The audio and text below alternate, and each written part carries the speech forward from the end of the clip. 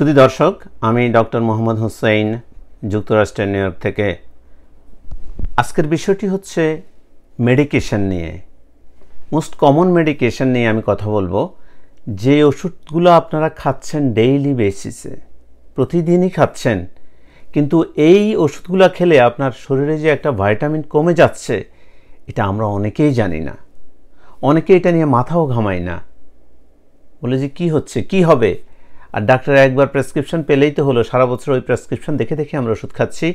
আবার কিছু কিছু ভাইটামিন ওই ওষুধের সাথে খেতেই হবে, না খেলে ওষুধগুলোর ভাইটামিনগুলোর ডেফিসিয়েন্সি মানে শরীরে কমতে থাকবে, কমতে কমতে এগুলোর সিমটমস দেখা দিবে। সুতরাং জেনে নিন কোন ওষুধের সাথে কোন ভাইটামিন অবশ্যই খাওয়া আপনার জন্য দরকার। এবার দেখুন, গ্যাস্ট্রিকের ওষুধ। আমরা অনেকেই গ্যাস্ট্রিকের ওষুধ প্রতিদিন খাচ্ছি, কেউ 2টা খাচ্ছি, কেউ একটা এভরিডে খাচ্ছি, বা একটাকে 2বার করে খাচ্ছি। অনেকভাবে আমরা গ্যাস্ট্রিকের ওষুধ খাচ্ছি। র্যানিটিডিন এখন মার্কেটে নাই, ফ্যামোটিডিন আছে। ফ্যামোটিডিন বা পেপসিড নামে অ্যাভেলেবল পাওয়া যায় আমেরিকাতে, বাংলাদেশেও ফ্যামোটিডিন আছে। যারা ফ্যামোটিডিন খাবেন এবং অলমোস্ট 1 ইয়ারের মতো খাচ্ছেন, তারা অবশ্যই মনে রাখবেন আপনার ক্যালসিয়াম অবশ্যই খেতে হবে, magnesium, vitamin B12, vitamin D এবং জিঙ্ক। এই জিনিসগুলোর ঘাটতি দেখা দেবে যদি আপনারা লং টার্ম অনেক দিন থেকে ফ্যামোটিডিন পেপসিড খেতে থাকেন। তাহলে আপনি মাথায় রাখবেন, যখনই আপনি এই ওষুধটা খাবেন, অনেক দিন থেকে খাওয়া লাগতেছে, ডেইলি বেসিসে খাচ্ছেন, প্রতিদিনই খাওয়া লাগবে, তাহলে আপনি calcium, magnesium, B12, vitamin D এবং জিঙ্ক ট্যাবলেট প্রতিদিন খাবেন। কতটুকু করে খেতে হবে আমি একটু পরেই বলছি। তারপরে দেখেন, অনেকে খাচ্ছেন ওমিপ্রাজল, সার্জেল, ল্যান্সোপ্রাজল, প্যান্টোপ্রাজল, বিভিন্ন নামে বাংলাদেশেও পাওয়া যাচ্ছে। যারা 1 বছরের মতো, আবারও 1 বছরের মতো এটা খাচ্ছেন, তাদের ম্যাগনেসিয়াম এবং ভাইটামিন B12 এই দুটি উপাদান শরীরের জন্য খুব দরকার। B12 যদি কম থাকে আপনার মেমোরি লুজ হয়ে যাবে, উইক লাগবে, টায়ার্ড লাগবে, নার্ভের অ্যাক্টিভিটি হবে না।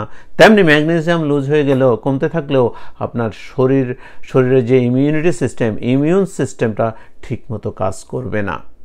সুতরাং মনে রাখবেন, যখনই omeprazole, Sergel, proton pump inhibitor, lansoprazole, pantoprazole, omeprazole এগুলো খাবেন, তখন আপনাকে অবশ্যই ভাইটামিন B12 একটা করে খেতে হবে প্রতিদিন, এবং ম্যাগনেসিয়াম ট্যাবলেট। অনেকেই আমরা মেটফরমিন খাচ্ছি ডায়াবেটিসের জন্য। অনেকেই এই মেটফরমিন সম্পর্কে অবগত আছেন। যারা মেটফরমিন অলমোস্ট 5 ইয়ার থেকে খাচ্ছেন, মনে রাখবেন ওভার দ্য পিরিয়ড অফ টাইমে আপনার ভাইটামিন B12 শরীরে কমে যাবে। মেটফরমিন এই ভাইটামিন B12কে অ্যাবজর্ব হতে দিচ্ছে না, যার কারণে আপনার মেমোরি লস হতে থাকবে, উইক লাগবে, নার্ভের অ্যাক্টিভিটি কমে যাবে। অনেকে নিউরোলজিস্টের কাছে যাবেন, কিন্তু আপনি মেটফরমিন খাচ্ছেন এবং ভাইটামিন B12 খাচ্ছেন না, তাহলে আপনার নিউরোলজিক্যাল প্রবলেম, নার্ভের প্রবলেম, মেমোরি লস হতেই থাকবে। মনে রাখবেন, মেটফরমিন খেলে B12 অবশ্যই খাবেন। তারপরে অনেকেই পা ফুলার জন্য ওষুধ খায়, পা ফুলা কমানোর জন্য, লেসিক্স, ফিউরেসেমাইড, ফ্রুসিড, বিভিন্ন নামে ওষুধটা পাওয়া যায়। যখন আপনি এই ওষুধটা খাবেন, মনে রাখবেন আপনার শরীরে কিছু ভাইটামিন কমে যাবে, নিউট্রিয়েন্টস কমে যাবে, যেমন ক্যালসিয়াম, এটাকে লো করে দিবে, ম্যাগনেসিয়াম, পটাশিয়াম, জিঙ্ক। তো যারা লেসিক্স খাবেন তারা মনে রাখবেন, পটাশিয়াম না খেতে পারলে কলা খাবেন, ক্যালসিয়াম না খেতে পারলে আপনি ক্যালসিয়াম সাপ্লিমেন্ট নেবেন, মিল্ক প্রোডাক্ট, এগস। তারপর অনেকে হাইড্রোক্লোরোথায়াজাইড খায় ব্লাড প্রেশারের জন্য।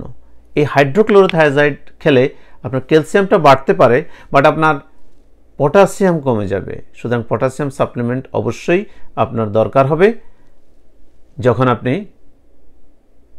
হাইড্রোক্লোরোথায়াজাইড খাবেন। জিঙ্ক এবং ম্যাগনেসিয়াম এর সাথে দরকার, কারণ এটারও ঘাটতি দেখা দেয়। অনেকে অ্যালকোহল খায়, অ্যালকোহল খেতে আমরা নিষেধ করি,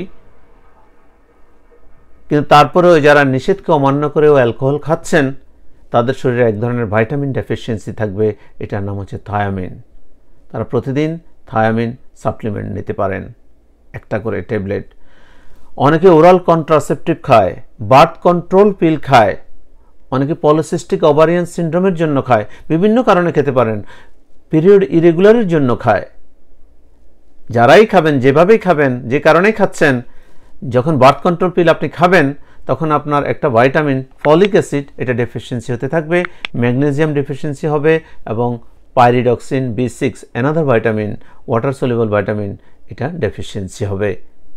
তাহলে মনে রাখবেন যখন আপনি বার্থ কন্ট্রোল পিল খাবেন এই ধরনের ভাইটামিনগুলো খেতে ভুলবেন না। কিন্তু অনেকে স্টেরয়েড নেয়, অনেকে ইনহেলার হিসাবে স্টেরয়েড নেয় অ্যাজমার জন্য, অনেকের joint disease, rheumatoid arthritis, joint pain, অনেকের সিস্টেমিক লুপাস ইরিথ্রোম্যাটোসাস SLE, তারা কিন্তু ক্রনিক স্টেরয়েড নিচ্ছেন। এবং যারা ক্রনিক স্টেরয়েড নিচ্ছেন তারা অবশ্যই ক্যালসিয়াম এবং ভাইটামিন ডি নিতে হবে, আদারওয়াইজ আপনাদের ক্যালসিয়াম ভাইটামিন ডি ডেফিসিয়েন্সি হবে। সাথে পটাশিয়াম সাপ্লিমেন্টও নেবেন, কারণ স্টেরয়েড ইনহিবিটস পটাশিয়াম অ্যাবজর্পশন। তাহলে পটাশিয়াম, ক্যালসিয়াম, ভাইটামিন ডি এগুলোর ঘাটতি থাকবে যারা ক্রনিক স্টেরয়েড মেডিকেশন নিচ্ছেন।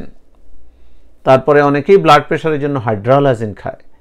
এই হাইড্রালাজিন যারা নেবেন তাদের এক ধরনের ভাইটামিন অর্থাৎ অ্যান্টিঅক্সিডেন্ট ডেফিসিয়েন্সি হবে, এটার নাম হলো কোএনজাইম কিউ।